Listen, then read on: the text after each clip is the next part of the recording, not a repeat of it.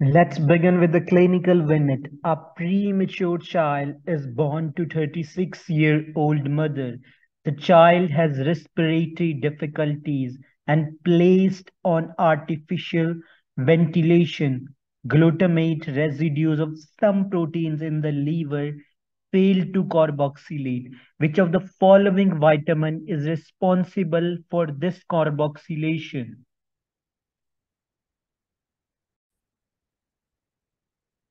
So the vitamin K is the fat soluble vitamin. The oxidized form of the vitamin K is converted to the reduced form by epoxide reductase.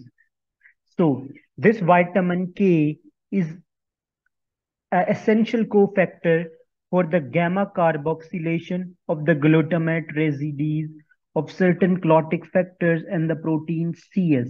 So these clotting factors are important for the clotting, particularly the factor 10. So what does the factor 10 do? Factor 10 convert this prothrombin into the thrombin, and this thrombin finally convert the soluble fibrinogen into the fibrin that stabilize the blood clot. Next, so this epoxide reductase is important because the warfarin is a drug that inhibit this epoxide reductase, and we monitor the warfarin by a test INR.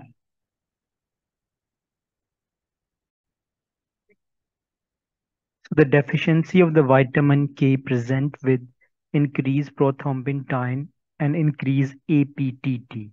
And there is a normal bleeding time because bleeding time depends upon the function of the platelet and neonatal hemorrhage. So the causes of the vitamin K deficiency is a malabsorption syndrome, because the vitamin K is a fat soluble. When there is a malabsorption, there is a decreased absorption of the vitamin K.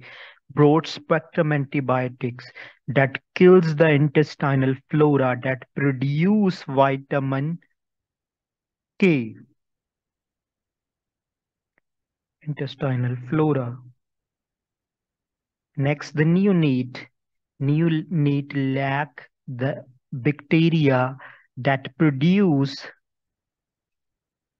vitamin K.